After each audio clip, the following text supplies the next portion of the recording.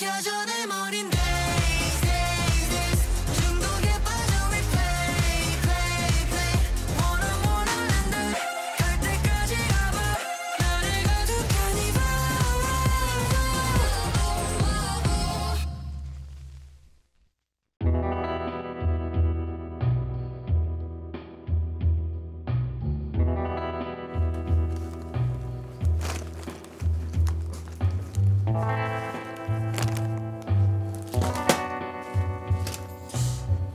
아우.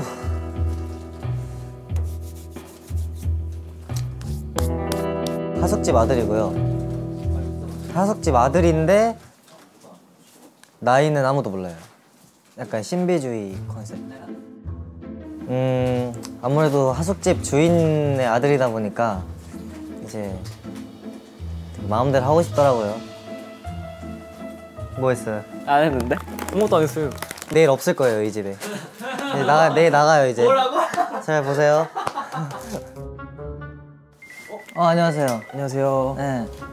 집주인이 누구길래 이렇게 먼지가 많아요? 뭐야 대체? 네, 안녕하세요. 합숙집에서 맏형 그리고 대학교를 다니고 있습니다. 일하다 오셨나 보네. 또 제가 과자를 또 이렇게. 뭐야. 너무 수사 와서 피곤하대. 뭐 하다 왔다고요?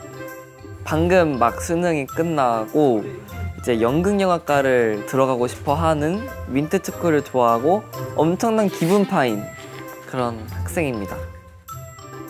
고구마 대학교 법학과 고구마 대학 박재입니다. 유럽 연합은 중국, 브라질을 비롯한 5개국의 국물 과자. 국물? 과자류. 국물? 과자류. 예, 지는 저기 시골에서 올라온 아나운서 지망생을 하고 있습니다. 그랬어요. 그래슈유.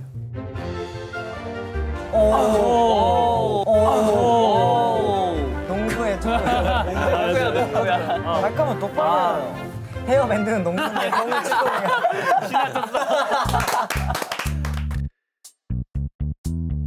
호주에서 온 제이크라고 하고요. 저는 축구 되게 잘하는 대학교 있잖아요, 한국에. 거기서 스카우트 받았어요. 엊그제도 이제 축구를 하고 왔습니다.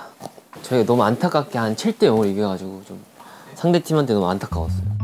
왜 막냉이 안 와요? 좋네요. 안녕하세요.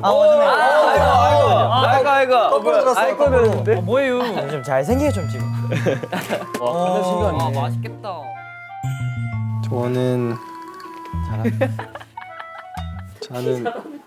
저는 네, 저는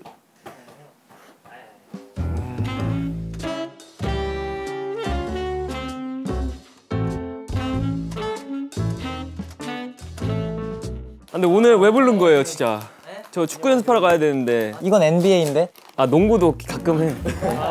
지는 저 아나운서 지망생이라. 네, 시청자 여러분 안녕하십니까? 엔하뉴스의. 네, 시청자 여러분 안녕하십니까? 엔하뉴스의 박성훈 아나운서입니다. 네, 이런 식으로 하는 거예요. 우리 수능 끝난 수능 잘 봤어요? 못 봤어요. 공부하느라 우리 방에도 못 들어가고. 결과가 안 나왔잖아요, 아직. 근데 내가 좀 못 본 것 같아. 인생 공부가 다가 아니야. 인생은 성적순이 아니에요. 왜 자꾸 사투리 나도 자꾸 사투리 쓰게 되잖아요. 그냥 사투리로 할래요. 왜 다 내 컨셉 베껴요? 그럼 안 되죠. 재밌네요. 태어난 거는 충청도인데 이제 raised in Australia. 네, 아무튼 제가 부른 이유는 하숙집 숙박을 한 지 1년이 다 돼가잖아요. 1년이나 돼. 지긋지긋한. 제가 또 아들이잖아요, 하숙집 아들. 점검을 하러 왔습니다. 주인이 도대체 누군데? 이의 부모님. 부모님. 모르세요? 알아요. 저번에 만났잖아요. 맞다. 주차장에서 만났죠. 저도 좀 놀랐어요. 다 올지는 몰랐고. 이럴 땐 좋아요?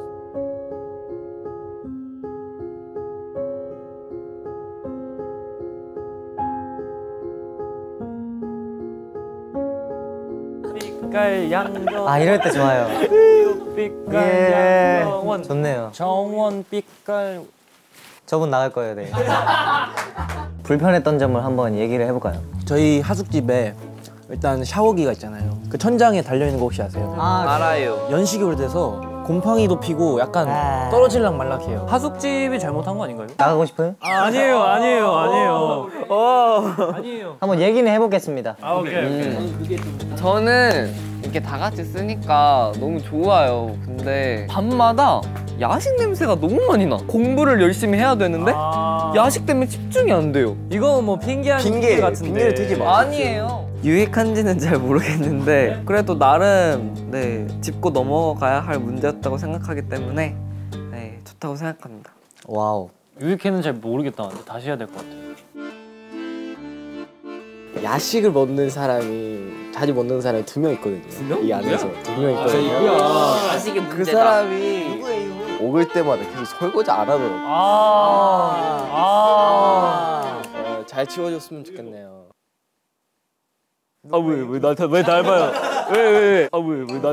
봐요? 왜? 아니 나게 너 쳐다보는 거 아니고?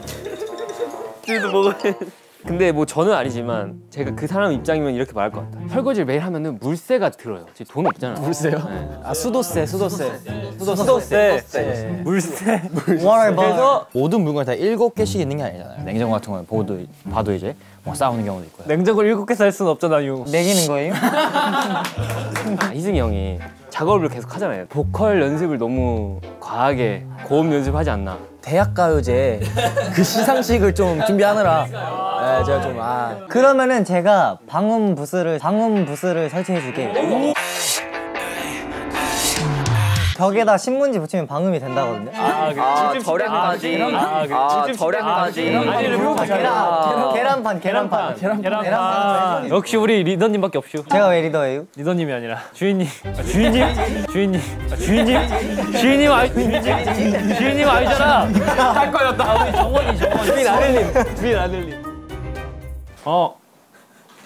저는 개그 캐릭터가 아니어가지고. 저랑 이제 성훈이 형이 공포 영화 같이 못 보거든요. 제이크 형까지. 저는 소리만 들려도 밖에 못 나오거든요. 안 하면 볼 수 있어. 저는 못 보는 게 아니라 안 보는 거예요. 에이 거짓말하지 마세요. 저번에 소리만 들려도 이랬잖아요. 아 이거 누구야? 이거 공포 영화 맨날 보는 거예요. 머릿속에 맴돌아서. 그 수능 금지 곡이 있듯이 수능 금지 영화가 있는 거예요. 제가 니키랑 본 영화 중에 스릴러거든요. 스릴러 영화인데 거기서 많이 소름 막 끼치고 되게 많이 무서웠던 것 같아요. 그런 영화가 있습니다. 샤워할 때 다들 폼 클렌징 하잖아요. 다들 이렇게 재현해 주실래요? 그러면 저희가 이제 하도 이제 남의 걸 막 쓰는 사람들이 있으니까 덧처럼 약간 이렇게 해놔요. 그럼 이걸 건드리면은 이렇게 약간 이렇게 될 거 아니에요? 이렇게 될 거 아니에요? 치실로 저는 보통 하거든요. 치실 이렇게 딱 풀어가지고 이제 그런 식으로 저는 합니다. 네. 저는 그 현장을 본 적이 있어요. 빗이 있거든요, 제게. 저희가 피스 붙이잖아요. 본드로 붙이잖아요. 저는 분명히 그날 피스를 안 붙였는데 본드가 엄청 묻어 있는 거예요. 이제 몰래 딱 이렇게 갔는데 근데 이러고 있었어요.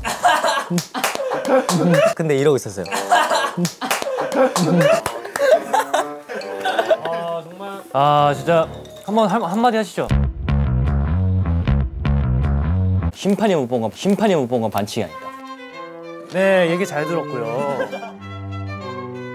저격수가 맞긴 한디 지금 듣고 있다. 지금 요즘에는 사춘기라 조금 제 말을 좀 받아들여야 되는데 이제 요즘에는 받아들이지가 않더라고요. 그래서 조금은 요즘엔 좀 사리고 있습니다. 받은 그 티셔츠가 있잖아요. 각자 저희가 다 이름을 써놨잖아요. 10개까지만 보면 J라고 써 있었어요. 근데 어느 날 입고 나서 벗는 거 보니까 뒤에 크가 써 있더라고요.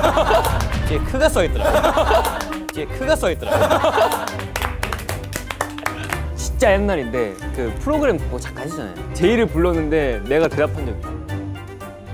오늘 회의 엄청 유익했죠. 다양한 규칙들이 생겨서 어깃게 생겼습니다.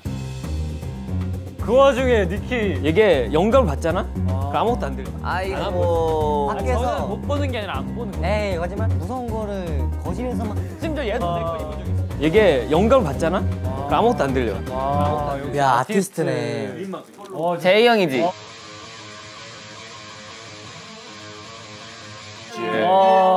야잘 그렸다. 진짜 잘 그렸어. 진짜 뭐야? 그거 아니. 사진이란 그림 그리는 거. 쾌적한 하숙집을 만들기 위해 한번 정리를 해볼까요? 규칙 니키가 적어줄 거예요. 저 하나 얘기할게요. 이거는 오해하지 말고 잘 들어요. 그 문을 작업실에서. 네, 갑작스럽게 이렇게 오면은 우 하고 깜짝 놀랄 때가 있어요. 와 저원이 그걸 아드님 그거 일부러 하시죠? 솔직히 막 이렇게 열창하고 있는데 갑자기 뒤에서 딱 이렇게 들어와가지고 그러면 이제 노크를 할게요. 대신 노크하고 대답은 안 듣고 그냥 들어갈게요. 그냥 문에 잠궈야겠네. 그 우리 맨날 야식을 시키잖아요. 먹을 사람 있어 이렇게 하면은 무조건 안 먹는다 해. 근데 와가지고 좀 맛있어 보이네 하고 한 입 먹어. 아이스크림을 수급을 제가 먹고 싶어서 받으면은 보통 안 먹겠다고 하는 사람이 한 명이 꼭 있어요. 근데 이따 혹시 몰라가지고 민트 초코 하나 시켜놔요. 아 그거 맞아, 진짜 맞다. 그걸 약간 바라고 있어. 그 사람의 센스를 기대하고 있는 거죠. 근데 안 시키면 되게 서운해. 뭔지 알지? 뭐지? 지금 먹고 있는 분? 이분. 저요? 관리할 때는 안 먹는데 먹을 때 많이 먹어요. 한 입이 아니에요. 한식사. 한식사만이에요. 한식사. 시킨 사람보다 많이 먹어. 저번에 그랬어. 오케이.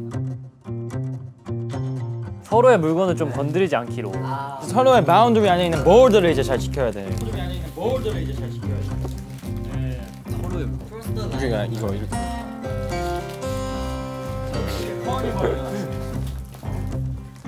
적고 있나요? 아니 뭐야 안키가 뭐. 안키 무슨 뭐 니키입니까? 아 너무 다 알아. 여기 뭐. 알아. 그냥 손발 잘 씻기. 손발 잘 씻. 기본이죠. 진짜 제가 또 할 말이 있는데 잘 때 자꾸 누가 샌드백을 쳐가지고 너무 시끄러워서 잠을 못 자겠어. 오늘 또 뭐 예술적 감각으로 뭐 옆에 머리도 따고 오셔가지고. 앞으로 어떻게 하실 거예요? 잠으세요. 잠으세요.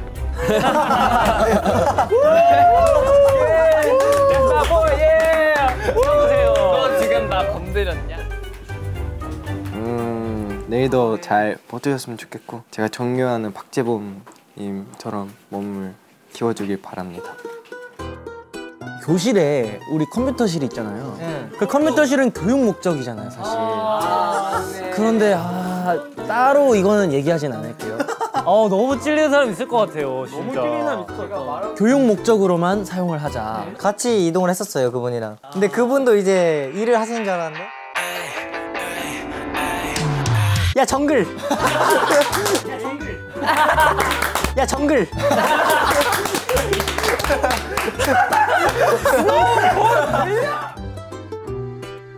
거의 저희 중학교 시절을 함께한 거의 친구죠. 네, 정말 친한 친구입니다. 나 진짜 할 말 있어. 형 그거 게임 하려고 가려고 했었던 거잖아요. 뭐 말하는 거야, 지금? 알려주세요. 궁금해요. 그 작업하러 갈 때 제가 씻고 가려고 해가지고 30분을 넘게 씻었어. 몰랐어요. 뭘 몰라. 너 그래 내가 빨리 씻으라 했더니 알겠어 형 빨리 씻을게요 그랬는데 둘 다 이거 너무한 게 정원이도 너무 오래 씻었고 선호 씨도 가서 게임하려고 빨리 가려는 거 자체가 좀 말이 안 되기는 거. 음악 동아리 이금이로서 이제 따끔한 일침이니까 기분 나쁘게 생각 안 해줬으면 좋겠고 교실에선 공부하자. 내일은 함께 집에서 그분들도 이제 먼저 이사 왔을 때 샤워 시간이 이제 되게 길어서 노래 3곡을 끝마칠 때까지 나오는 걸 규칙으로 했다고. 그러면 리믹스 해가지고 한 곡당 1시간짜리 들으면 되겠네. 그렇다고 비기 슈퍼스타 119 리믹스 스타믹스. 비기 그거 3시간짜리. 비기 슈퍼스타 40분짜리 그거 나오는. 한 20년 후면은 가능할 것 같습니다. 저희 교실에 선배님들이 계신데 선배님들께서 잘 싸우는 게 중요하다 이런 말씀하셨어요. 싸우더라도 잘 마무리 짓기. 잘 화해하기. 제가 또 가장 나이가 많기도 하고 하니까 중재자, 이 중간에서 이제 해결을 해주는 역할을 많이 하고 있죠.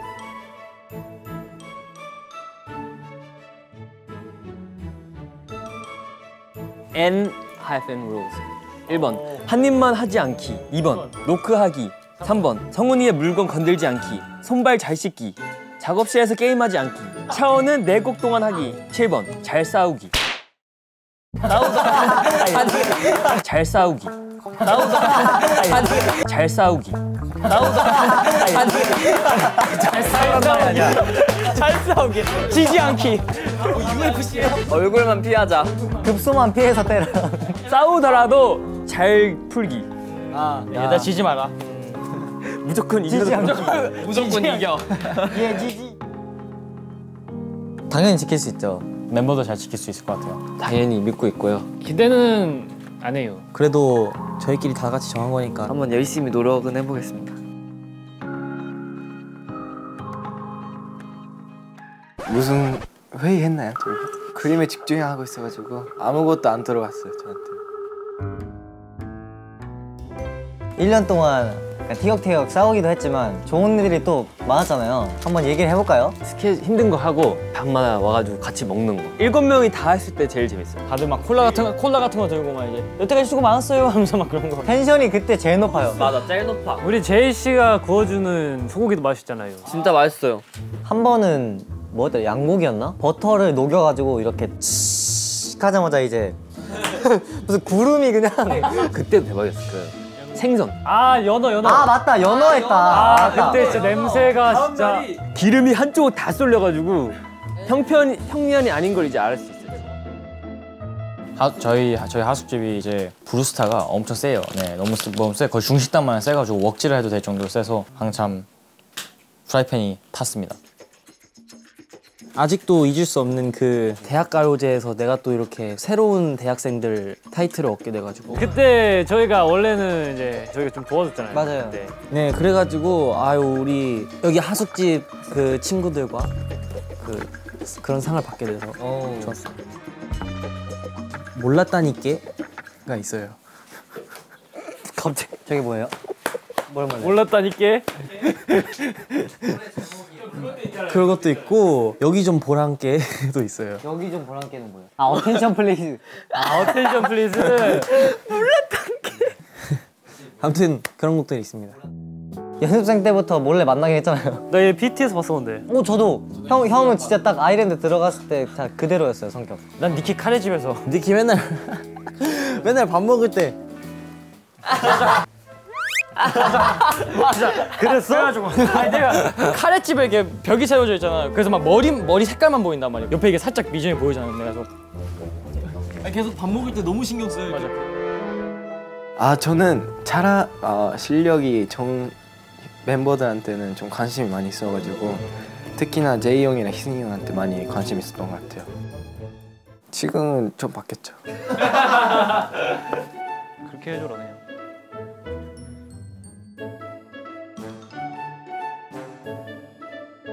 평소에는 같이 있으니까 카톡 이런 거 절대 확인 안 하는데 휴가만 가면 연락하지 않아요? 맞아. 행전 전화 안 하는데 막 전화하고 그래. 제이 형이 계속 영상 통화해가지고 저번에 등산하는데 힘들어 죽겠는데 계속 전화 왔어요.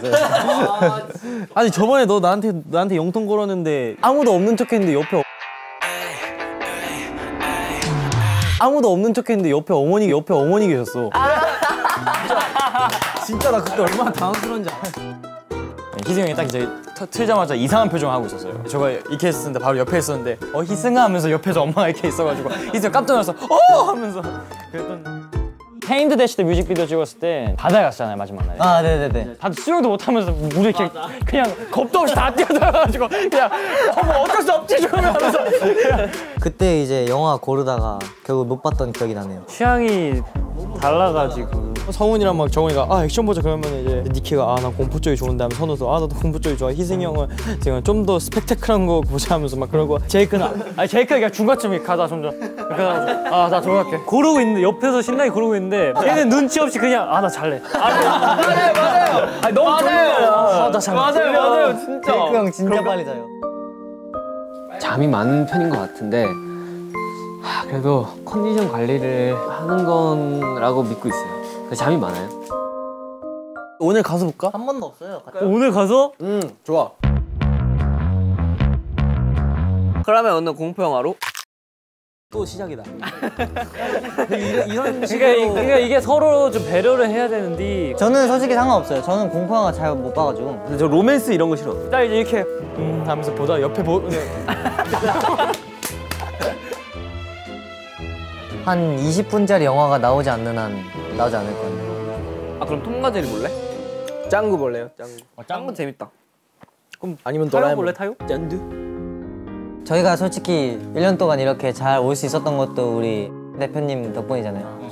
한마디씩 하면서 해볼까요? 해봅시다. 대표님께서 항상 많이 도와주셔가지고 이렇게 잘 지내고 있는 것 같아요. 네, 그래가지고 너무 감사드리고 계속 쭉 함께 할 거니까 네 앞으로 많은 사랑 부탁드립니다. 대표님 덕분에 저희가 이렇게 많은 추억을 만들 수 있었던 것 같고 앞으로도 많은 추억 같이 만듭시다.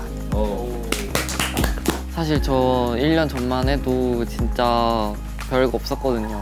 근데 민트 초코도 많이 사주시고 그래서 정말 감사하다는 말씀 전하고 싶고 성인 되면 제가 더 큰 걸로 이제 보답할 수 있으면 좋겠습니다. 대표님 덕분에 저희가 이렇게 모여가지고 이제 다양한 추억도 쌓으면서 재밌게 이제 생활을 하고 있는데 대표님이 있어주기 때문에 이제 저희들이 있는 거고 그만큼 앞으로 이제 저희가 좋은 모습 많이 보여줄 테니까 기대 많이 해주세요. 저희를 탄생시켜 주셔서 너무 감사드리고요. 좋은 음악 들려드리겠습니다. 대표님, 일단 저희가 솔직히 몇 달 동안 여기 월세 못 냈잖아요. 근데 너무 왜? 좋은 컨셉인 것 같아요.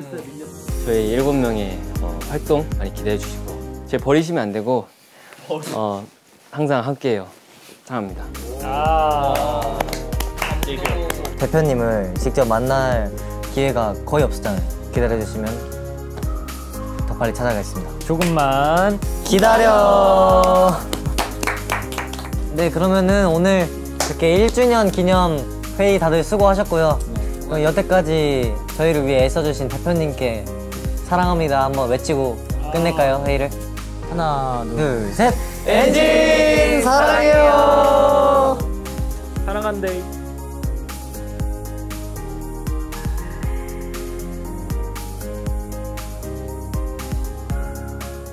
여태까지 1년 동안 저한테 시달렸지만 앞으로 시달릴 날이 많이 남았으니까 각오하시길.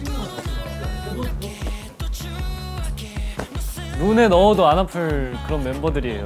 앞으로 정말 많은 시간을 함께하고 싶습니다. 지금 생각해보면 사실 처음에는 이렇게 될 줄 정말 상상을 못했거든요. 나중에 가면은 거의 가족보다도 더 친하지 않을까 생각이 들고 앞으로도 더 많은 추억 쌓아갔으면 좋겠습니다. 일단 우리 멤버들 너무 자랑스럽고 정말 나중에 너무 좋고요. 일단 나중에 그래도 콘서트를 같이 하고 정말 무대 위에서 재밌게 노는 그날까지 열심히 준비해서 저희 엔진분들 위해서 멋진 모습 7명이 함께 해야지 가장 빛이 난다. 네. 무슨 거니? 기억해 주세요. 기억해 주세요. 기대해 주세요. 형들 저를 많이 잘 챙겨줘서 정말 고맙고 네, 평소에 안 말하는데 진짜 좋아하고 네, 언젠가 네, 맛있는 거 많이 사줄 테니까 그때까지 기다려주고 제가 성인이 될 때까지 많은 것도 알려주세요. 저희 멤버들이 아주 잘하고 있기 때문에 저는 이제 저는 그냥 지켜보겠습니다. 저는 잘하고 있어요. 한마디 과연 어떤 사랑스러운 얘기를 할까? 잘하자.